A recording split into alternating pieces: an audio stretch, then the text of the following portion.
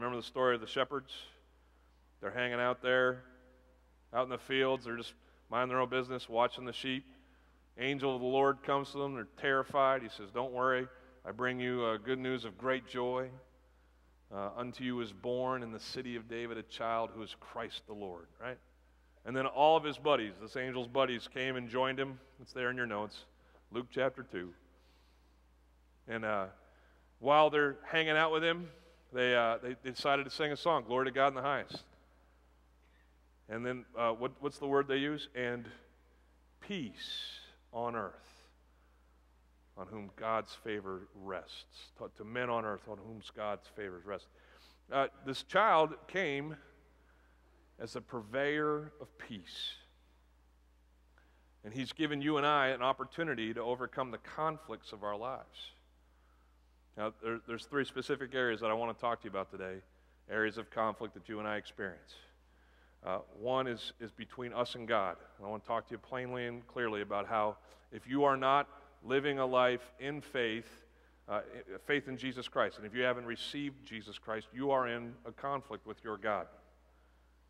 I want to talk to you about that. Some of us, whether we've found Jesus or not, we're in conflict inside with ourselves. And we're just wrestling with life in here. And I want you to know that Jesus came to give you peace there too. And then finally, probably most obviously or whatever, Jesus died or came to this world, was born, grew up, went to a cross and died and was risen again so that you could have peace in your relationships with other people. I did it with motions. You ready? Everybody stand up. Here we go. We're going to remember all this with some motions. Christmas motions. Yay! Christmas motions. The visitors are like, really? Yes, really. Welcome to Bay Life. All right. So we're gonna do the peace sign. Everybody give me Richard Nixon. Here we go. Some of the kids are like, who? Anyway, Richard, okay, so you got the peace signs. We're going to go, first of all, we're going to have peace up there. Peace up there, pointing to the sky. And then we're going to have peace in here. And if you want to do a Sammy Sosa, do whatever you want to. Okay. And then finally, we're going to have peace out there. So we're going to have peace up there, peace in here, and peace out there. One more time with feeling. Ready? Peace up there, peace in here, and peace out there. Peace. All right, sit down. That was extra.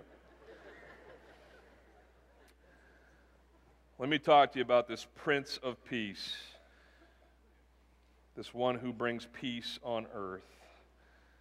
He can give you peace up there, he can give you peace in here, and he can give you peace out there. Let me pray.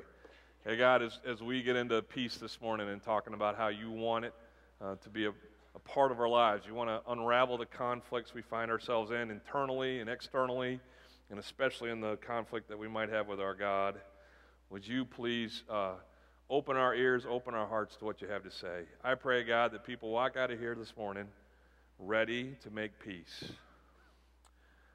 And that you, God, through your Spirit, would enable them to do that, would inspire them to do that, and that you would forge that for them in their lives and in their relationships. Push me aside, speak in my place, and help us with this thing called peace, I pray. In Jesus' name, amen.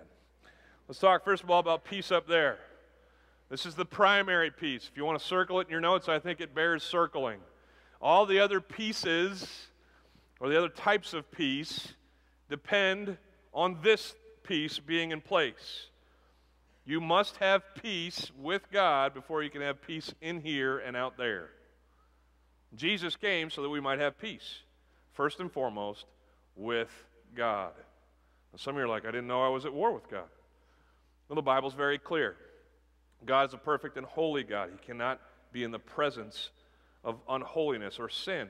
And you and I, as the Bible has told us in several places, are marked by sin. We've gone our own way. It says that in Isaiah chapter 53, verse 6, where it says, we all like sheep have gone astray, and each of us has turned to his own way.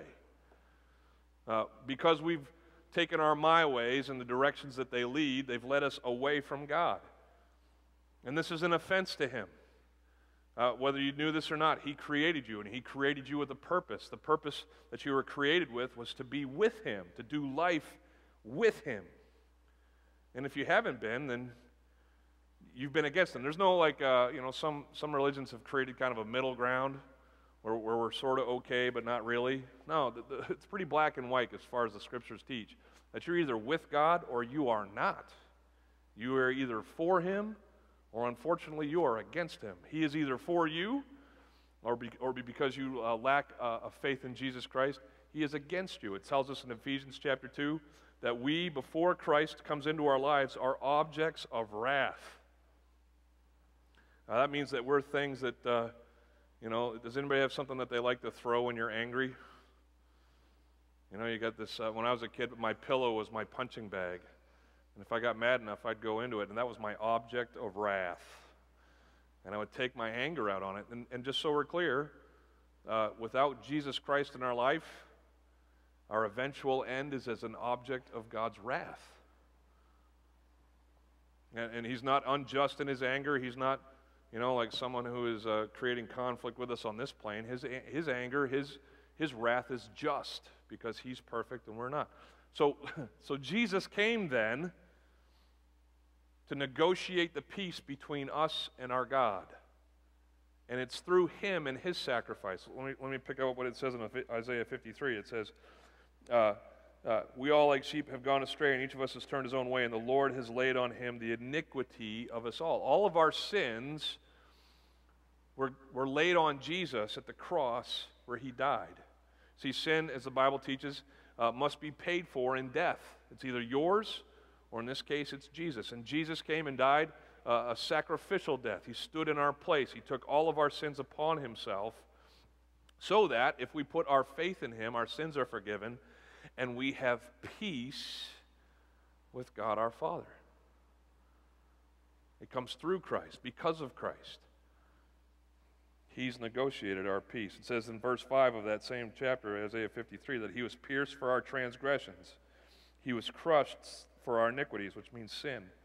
And He says the punishment that brought us peace was upon Him, and by His wounds we are healed. Before I talk about these other forms of peace, if you're sitting here this morning and you've not by faith chosen Christ and received from Him His gift that He's given you by dying for your sins, then you're not at peace with God. And if this peace isn't in place, this peace up there, then we can't really talk about peace in here and peace out there.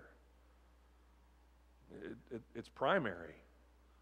We settle this score, we resolve this conflict, and then we deal with the other ones. How do you settle the peace or gain the peace that you need in your relationship with God? Well, you surrender. That's all you do. And we'll talk about this in a little bit. Sometimes if you have conflict with other people, you negotiate. Does anybody do that? My kids are negotiators. I'll say, this is the rule, and they'll say, okay, but what about this? And they'll try to, work their angles into things. And compromise is great. When it comes to relationships, compromise is great. But everybody understand this about Jesus. There's no negotiation.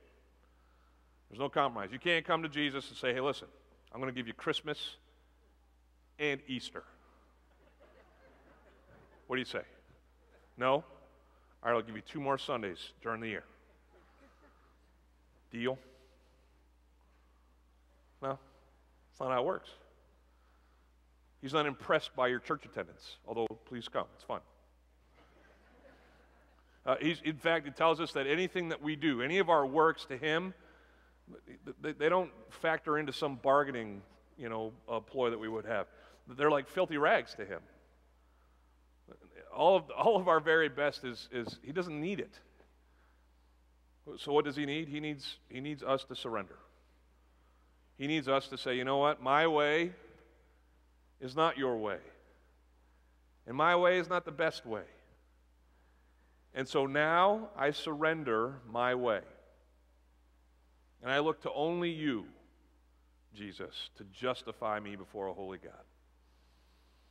I receive from You. Take from me my life. I give up. You can do that right here today. You can come down after the service, and we'll explain it more in detail and help you understand what it is to put your faith in Jesus Christ. But listen, that's why Jesus came. That's why we make the fuss over Christmas, because a baby was born who would bring us peace with a holy God. He is Jesus Christ our Lord. Amen? It's good stuff. Make sure you got that in place. Now let's talk about peace in here.